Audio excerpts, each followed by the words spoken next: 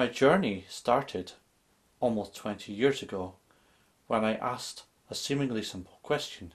The question was, what is consciousness? At the time I was a scientist, so I looked to science for the answers. But this quickly wore thin. I then went on to look at metaphysics and spirituality, and had a religious quest which resulted in a spiritual experience.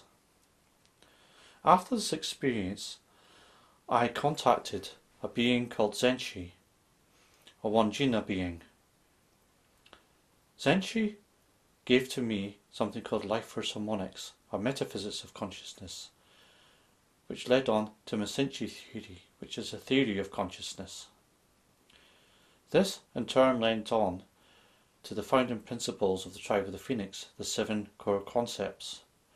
The Tribe of the Phoenix is a future vision of reality, of human reality, a new golden age where people will have seemingly supernatural powers and live in peace and harmony with each other, the planet, and all the other inhabitants.